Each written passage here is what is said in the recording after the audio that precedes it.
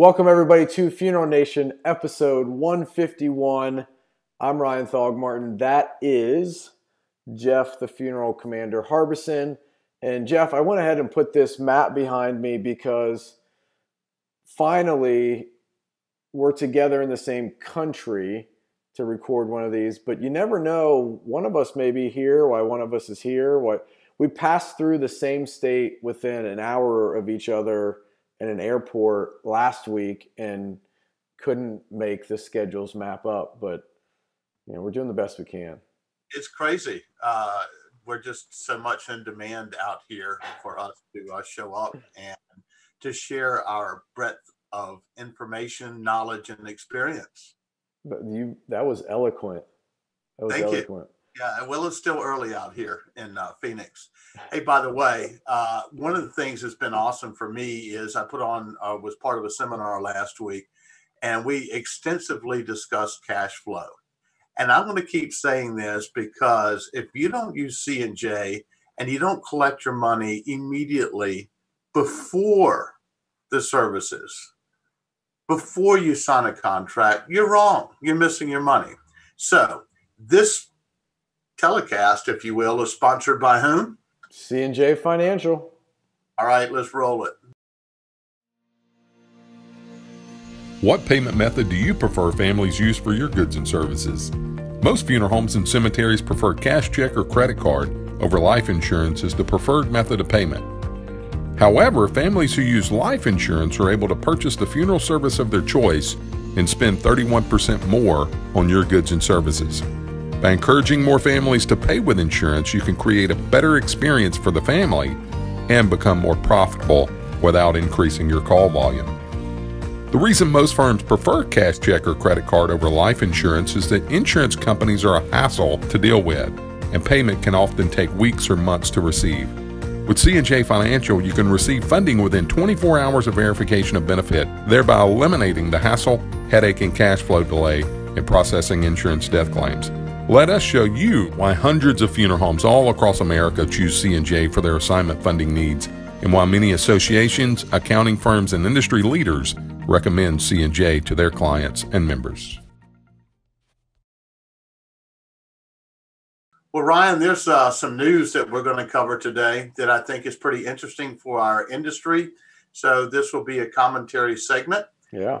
We'll start off with you about how we can make our vegetables taste better. That's disgusting. All right. So the state of Washington passed a bill last week that would allow composting of bodies. Basically, the body is covered in wood chips and a cloth, and over the course of 3 to 7 weeks, it is composted back into the earth at a cost of around $5,500. So I guess an alternative to traditional burial, if you don't want to go cremation route. I guess this is probably as green as it's going to get if we're talking about green burial. Yeah, and I'm not one that's necessarily opposing it. It's just they oppose decomposing, composting. I frankly think that it's an interesting idea. Why not? You're right. It is interesting, and I think it's going to require obviously a special cemetery or a special place where this is going to happen. I can't imagine a traditional cemetery being like, yeah, come on in. So, well, but you know what, Ryan? This is where we have to use broaden our minds in the business. Right. So this is going to happen. Mm-hmm. How are you going to react? There you go. And how are you going to participate? This goes all the way back to cremation. What are you going to do? Oh, it's just those compost folks. It may not be in our lifetime, but that may end up being the thing. Yeah. Right? Who in the world thought 35, 40 years ago that cremation would eclipse burial? That's right. So, from my standpoint, I'm sure there's going to be some sort of regulations or where you can have the body.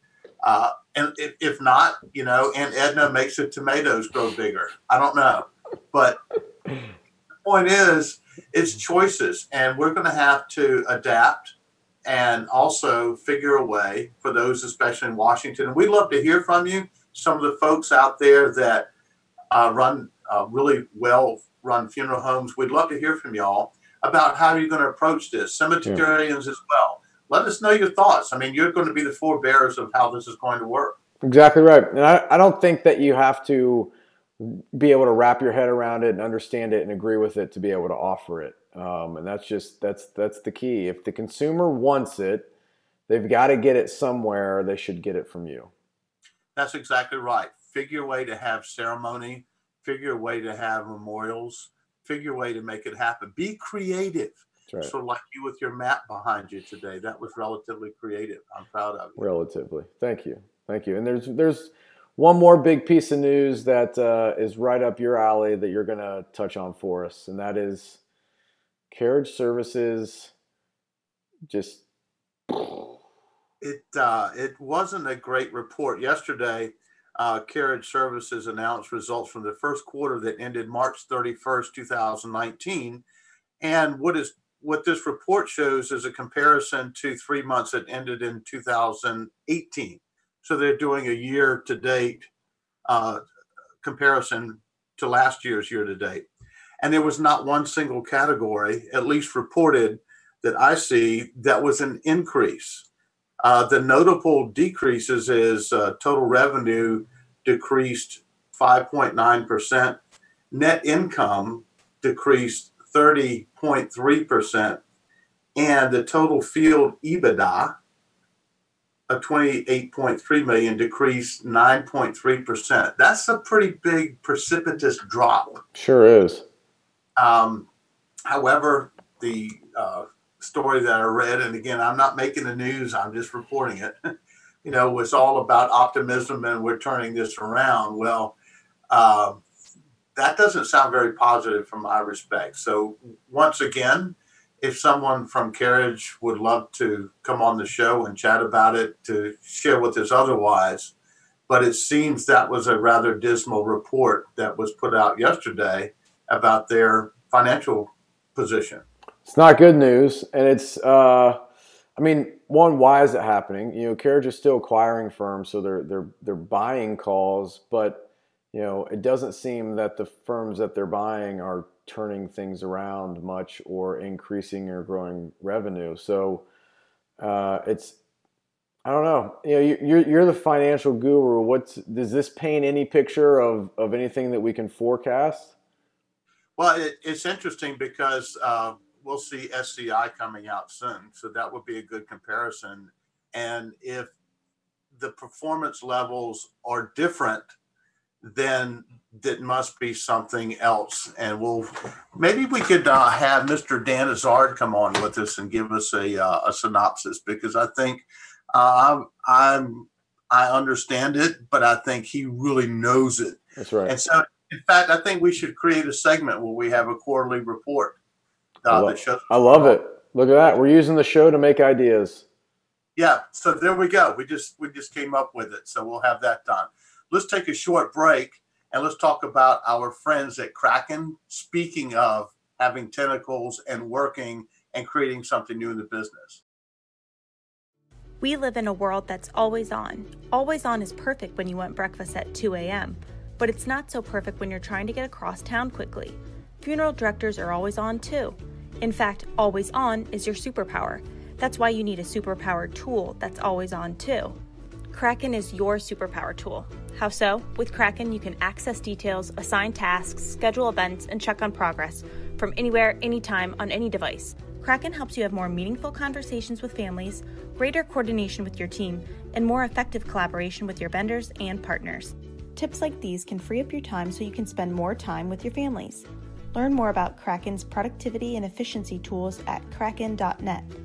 Let's get cracking. All right, so there's something else going on. I'm going to give a shout out to the Cheerio boys. Hey guys, I know where you are here in Arizona. Sunday night was interesting. As the kids say, it was lit? It was lit. Oh yes, we had such a jolly time out there. God, we didn't have video going for that thing over there at Casa de Captain, because it was interesting. The Commander hosted some of the boys over there, and we had a great time. Jack, Harry, and Tom are like having fabulous brothers in the house, or nephews, I should say. Anyway, we're going to do something interesting with them. There's going to be a huge splash for NFDA this year. So everybody stay tuned, because the Funeral Nation isn't just about the show. It isn't just about putting out the news. It's about our industry. And so we're going to show the strength and depth of what we're able to provide. I love it. Interesting. You and I are going to be at the same place week after next. Yes, we will. Roundtable, Live Oak Bank. That's it. So thanks, Live Oak Bank, for hosting some of the industry leaders to come in. We'll be down there together, and I'm sure we'll have some live shots. I'm sure we will. I'm sure there'll be a few libations as well. Maybe we can finally get you with a nice libation and cigar in your hand again. Yeah, I could do that. In fact, I'm certain that will happen next week. But before we go, we want to also make sure and talk about how we go in depth to get recognized in our business. If your phone isn't ringing, you need to get out singing. If your phone isn't ringing, you need ring. Call Welton. Let's run Welton's promo. We're Ring Marketing. We help funeral homes generate at least 10 more at-need calls per month. Our techniques help you dominate local search rankings and become the top choice for services in your area. We also proudly offer a 100% money-back guarantee. For a free copy of our book, visit www.funeralhomeprofits.com. Okay, we're going to be in the same vicinity area hotel in about 13 days. So next week we'll have something exciting, and then we will be together for something even more exciting. So until next time, have a great effing week. And we want to hear from you out here.